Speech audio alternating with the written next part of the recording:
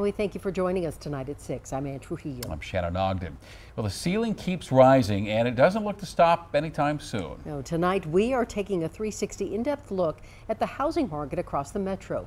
The April report from the Colorado Association of Realtors says the median price of a home in the metro reached $660,000 last month. And that figure could hit 7 figures in a year. More on that in just a moment. We're going to begin our in-depth reporting with a look at solutions. Affordable housing, it's hard to come by. A new option opened today.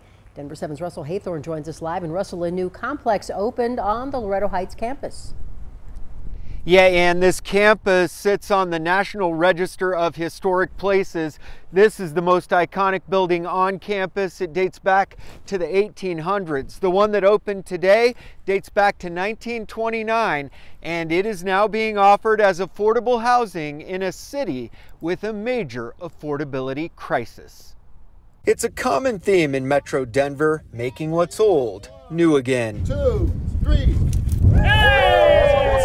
Exposed bricks, high vaulted ceilings, industrial piping, and yet new modern amenities and living space. I couldn't be more excited to see the finish line we've come to. But while the redevelopment of Loretto Heights and the opening of Pancratia Hall is being applauded by some, the whole area is going to get crowded. Neighbors are still guarded about what's to come. We're concerned about chain stores moving in and changing the neighborhood. If it were unique mom and pop stores, that could be fun. Lonnie Kramer lives nearby and says this redevelopment must be thoughtful. We're also concerned about how densely populated it will be, how close the buildings will be, and if there'll be enough park space and trees in between. And she's not alone. Vern Bell supports affordable housing, but also worries about his own property value. The mixed feelings. I'm not sure if the people really listen to everybody. A lot of people said no low-income housing or not a lot of low-income housing. Okay. And he's concerned about businesses surviving here. If they come in, even if they're mom and pop shops, I want to see them stay. For now, city leaders like Councilman Kevin Flynn and others are celebrating the rebirth of an iconic place. This place has so much meaning for all of us.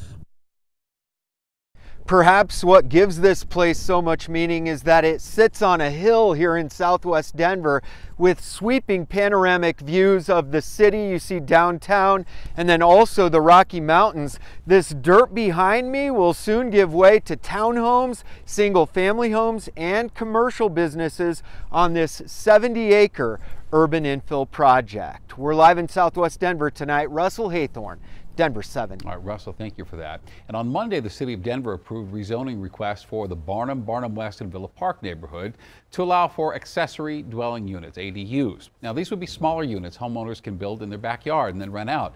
ADUs are important because they can provide another affordable housing option here. Now, so far, the Chafee Park, East Colfax, and Sloan Lake neighborhoods already have ADU rezoning laws. And here's why those affordable options are so necessary. The future of a single-family home is headed towards a median price of $1 million. And the question now isn't if, but when. Denver 7's Jason Grenauer is in our newsroom breaking it down. If things stay the way they are right now, the median price for a single-family home in Denver will hit $1 million within a year from right now. It's a nice round number for a seller, but for a buyer, that's an affordability issue. It can be a concern. That's Carla Farley from the Greater San Diego Association of Realtors. Just this month, San Diego hit $1 million for its median home price for a detached home. It is about 16% more expensive to live in San Diego, according to Salary.com, but they've also been seeing a lot of the same issues that Denver's real estate market has since COVID: low supply, high demand, bidding wars, and more. Are we talking about this, or has this been a long time coming in getting to there? How did you get to that $1 million? So I'm glad you did this, because that kind of really explains it. It's this.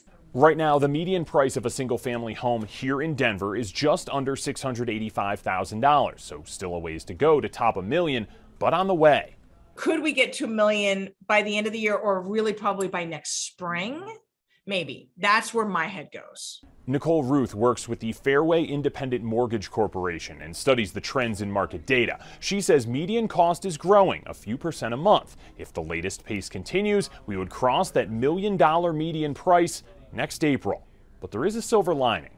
Our appreciation is slowing. Thank goodness, right? We don't need this kind of extreme.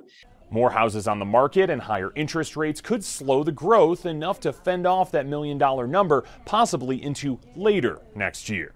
We are 100% going to get there. And we're 100% going to get there because the Denver market continues to appreciate, even if we slow way down. The news isn't much better for renters. A new report from Stessa shows the median rent in Denver increased 9.3% since 2019. In the newsroom, I'm Jason Grenauer, Denver 7. And listen, we want to hear your stories. We want to hear about your experiences with this housing market. You can send your thoughts to 360@thedenverchannel.com.